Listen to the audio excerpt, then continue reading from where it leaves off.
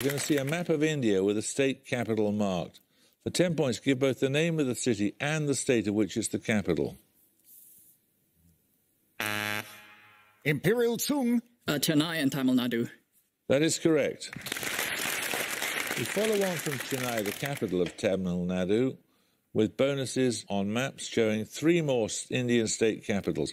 Again, the state borders have been removed, and again, in each case, you need to give both the city and the state of which it's the capital. Firstly... that one is Lucknow and Uttar Pradesh. I'll nominate Zeng. Lucknow and Uttar Pradesh. It is, that's correct. Well done. Secondly? Bhopal, Madhya Pradesh. That is correct, yes. And finally? Kolkata, West Bengal. Correct.